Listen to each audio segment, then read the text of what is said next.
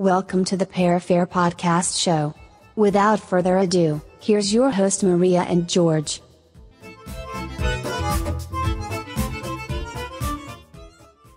Welcome to the Parafair. In today's story, very interesting story in how we stop attacking or going toward our goal because there's a barrier there. So as I listen to the story, and as you listen to the story in a few seconds, the story's not that long, but it makes a lot of sense in what we do a lot of times. And I think some of us are really guilty of this. So in a few minutes, listen to our story. We'll get back to it. We'll talk about some things that we agree, some things that are stood out to us, and some things that are still confusing to us. So we'll see you in a few.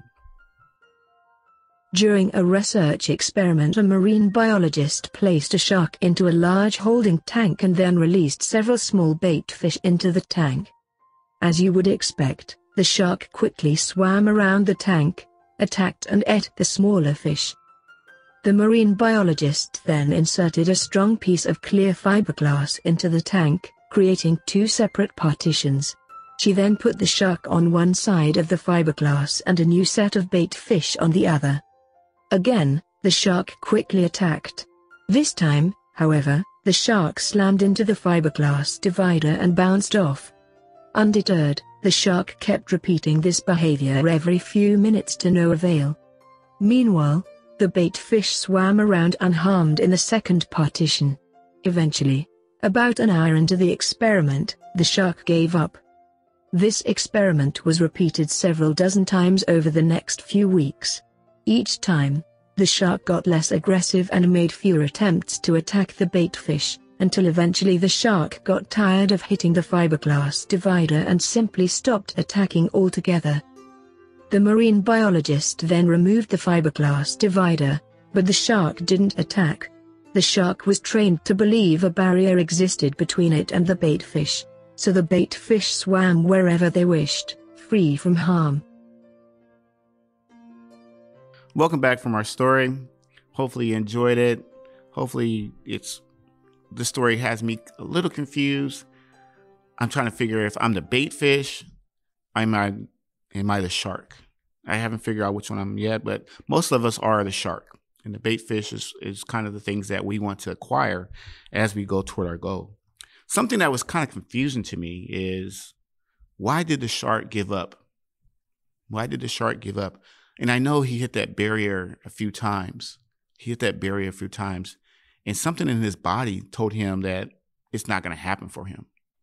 It's not going to happen.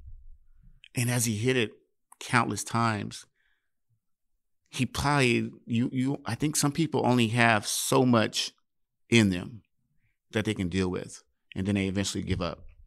Some people only have 5 or 6 good tries in them, and then they start to give up. And I'm just wondering, is that what happened to him? He did it 5 or 6 times, didn't get what he wanted, and moved on and said, well, I guess I'll just settle over here. I guess wasn't meant to be. And I feel like that the last couple of days, I had that kind of feeling in my stomach where I've been trying things and doing things, and I really haven't found the results just yet. I haven't found the results that I've been looking for just yet. But there's something in me that's saying, no, you're better than that. You're not going to quit. But then there's that part of me saying, well, I guess that I see that other people are doing it and they're doing such a good job, but it's just not for me. And I started thinking about how after a few attempts or a few months, we don't see the results that we want and we give up. You see a lot of this on the diet plans, the food plans. They push it in early in January, December about getting on the diet, joining the gym. But now it's in the middle of the year and we don't see the results that we want to see. And then what happens is we tend to give up. And this is why some of us have these humongous credit card bills or bills around us, because we're paying on it, but we're not really seeing any results. We're not seeing anything actually happening. So we get disgusted and we just say, okay, we'll just pay the minimum. That's our barrier. Every time the postman or whatever you get your bills delivered, that's your barrier. He said, well, this is all you need to pay this month. And you're okay with that.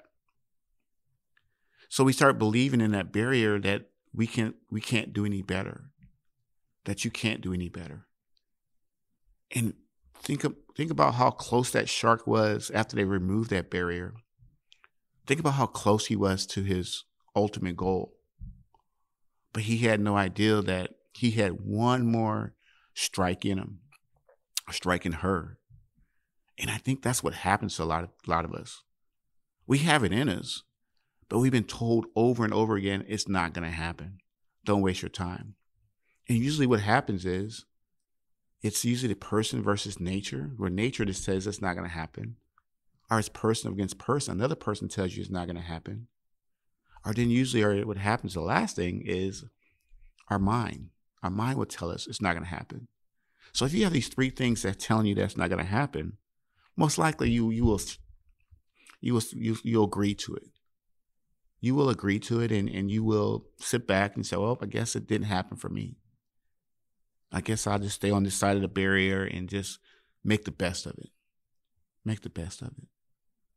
And one thing I like about myself and the people that I constantly put myself around is refusing to accept that barrier.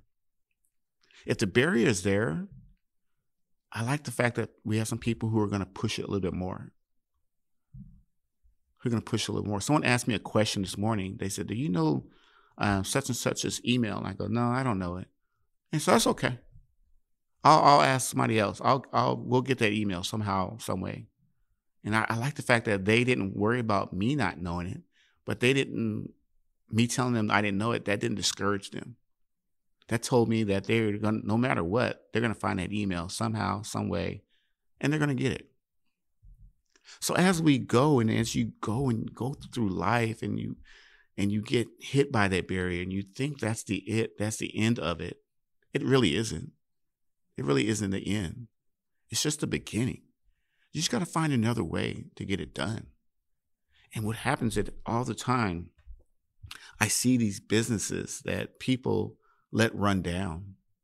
And then someone else, they seize it up, they get it at a lower price, they fix the business, they make it better, and they sell it for a higher price, and they take all the profits and they put them in their pockets. But if you're not willing to continue attacking, no matter what, maybe staying on the other side is for you. Because it's not for everyone. And I keep telling people this all the time. Some people want to be successful, but it's not for everyone. Not everyone is built for success. Not everyone wants to go to that higher barrier. And I listen to people lately. I've been listening to a lot of people with these outrageous, courageous, these ideas about what they want to do. And I just listen to them. And I don't judge them and say, well, I think something's wrong with them and I don't think they can do it. I'm like, hoping they do it. Because sometimes you learn through people about how much are they going to tolerate, how much they're going to do. I was listening to someone talking to someone yesterday, and they were telling me how every time they get a little money saved up, something happens. Something happens in their life. Something happens in the house, car breaks, kid gets sick. And every time they save up because they want to go on this trip, something holds them back. And I said, well, that's part of life, but you got to keep attacking. You got to keep putting money aside. You got to keep, if that's your goal to go on that vacation, you shouldn't let things discourage you. You should just save up and say, okay, this is what it's going to be. This is what it's going to be. But I'm going to continue to try to do the best I can. And I'm not going to believe that that's my barrier. And I asked that person, well, how much is the airline ticket? And they told me how much it was. And I go, okay, that's not bad. They said, well, because they already decided they're not going to go. They said, well, the airline ticket costs that much. But once you get there, you got to have money to do things. And then I said, okay, well, you save up for that. Well, once you get there, if the weather's bad, you can't go outside. It's raining too much. I go, what do you mean it's raining too much? Yeah, because it's raining and then people's houses, the roofs in people's houses are flying all over the place and you might get hit by a roof. And I said, wow. I said, well, it doesn't matter. I still want to go. They go, no, it may rain. It may be too hot. It may be too cold. So that told me right there, that person doesn't really want to go, because it doesn't matter if it's raining. It doesn't have to be perfect. Every situation doesn't have to be perfect for you to make that attempt. And people keep waiting and waiting for the perfect situation. Like the sunrise is going to come up, the moon's going to be aligned and all this other stuff. That's not true. That's only in movies. Because the day that it's going to happen, it's going to catch you by surprise. Everything's not going to be sunny. It could be a cloudy day. It could be a rainy day. When you attain your goals, it doesn't say, okay, everything has to line up perfectly for you. Because life doesn't work that way. And that's what happens with a lot of people. The people who really don't want it bad enough, they're waiting for everything to be perfect. The people who seem to attain a lot more, they don't care if it's perfect. They don't have that vision in them. All they care about is they're going to attack, keep attacking and keep going. And one thing I could say about myself is how I was raised and how I'm raising my son and, my wife. We don't believe in barriers. And that's something we don't believe in is, oh, there's a barrier, and so that's as far as you can go. Because we always had that story of, oh, those people on the other side of the train tracks live better than other people on the other side of the train tracks. And when you start believing that there's barriers for your life, you're done. You're done. You have to figure out what your barriers are. And you have to figure out if it's true or not. Because I don't think it is true. I really don't think it is true. Because who puts these barriers up? It's a person will put this barrier up and say, okay, but who gives them the right to put that barrier up? When the person put the barrier up in the aquarium or where the shark was, he was trying to tell that shark that you stay on this side. You're not good enough for these fish, these bait fish over here. You just be happy what we give you every day. You just be happy. And some people are conditioned to be happy of getting by, just getting the crumbs, not getting the full meal, just getting the crumbs. And they're happy with that. They're content with that. Myself, I want a full meal. I want a good meal. I don't want just the crumbs. Anybody can get the crumbs. But as I watch people and I watch myself, as I work on the programs that I'm doing, my challenge that I've given myself when I first started this podcast, and I see things are moving in the right direction. But then I have a setback. Something comes up. And I realize, what are you going to do? Sit around and feel bad about yourself? Or fix it, make it better? Because I realize that if you wanted something really bad, no one's going to stop you. No one's going to stop you. Only person that's going to stop you most likely is yourself. Because you're the one that's going to say, okay, I've had enough.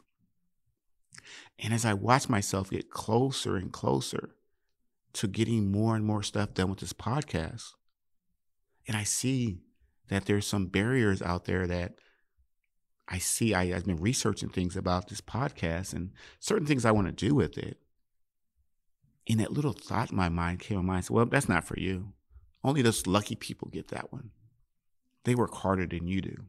You're not willing to work that hard.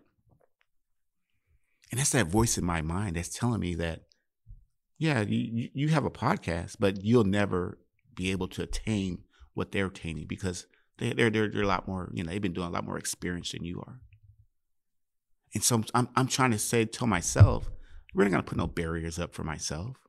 We're not going to put barriers up.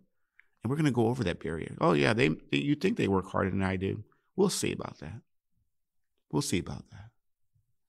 Because that's your part of your brain that's always going to argue with you when you're trying to go forward. That's the lazy part of your brain. Because there's part of your brain that really is like, you know what? I really don't need you overworking me today. I really don't want to do much today. You're okay where you are. This cubicle, wherever you're sitting right now, it's fine. What's the problem? But there's other part of you that really wants to do more. And it's caged up and it's ready to be released. But the other part's like, settle down now. No. Let's be realistic about this. Because I was looking at some people's stats and looking at and the thing is, as I got into this podcast, and I didn't get in it for the money, the prestige, and all this other stuff. I got in it because I had all these things to say to people. And I say things to people all day. And I said, I need a bigger audience. I said, what if I'm selfish about the things I'm saying to these people I have in front of me now? What if I can help millions and millions of people? Not just a handful of people every day. I said, that'd be kind of selfish of me to just help a handful, and I can help millions of people. So as you listen to our podcast and you listen to our previous shows, hopefully you take this information and you start and you keep attacking and you keep attacking, and you don't believe in that there is a barrier out there to hold you back. Because they will try to divide you. They will try to break you up. They will try to make sure that you stay on that side of the aquarium, because you're not good enough for these bait fish. And if you start believing that stuff and you start thinking that that's it for you, well, maybe it is. Maybe this is not for you. And I keep telling people about my challenge that I have every day of saving up so much money a day. Maybe that's not for you, because it takes a lot of discipline. It takes a lot of hard work. It takes a lot of people just that extra oomph. But like I said, some people are okay being where they are. And we all get complacent in life. And sometimes complacency, and the reason why you get complacent, because you realize, okay, you think there's not another level. There's nothing else you can go through. But there is. But you got to keep pushing yourself. Well, hopefully you enjoyed the Parafair today. I hope you enjoyed the story, the feedback we talked about in the story. And as we get more and more comments and people are commenting, as we get bigger and better and we try to produce more content for you, remember the barrier that's in front of you, you have options. You can go under it, over it, through it, but it's up to you. What are you willing to do? So as we get out of here today, and we'll join you in the next Parafair, just remember, you don't let people tell you what your barrier is in life. You determine your own barrier. Okay? We'll see you on the next one, and hopefully you have a great day, and we'll talk to you later. Bye-bye. Love this episode of the Parafair podcast? Head over to SoundCloud to subscribe, rate, and leave a review. It's very much appreciated. Thank you.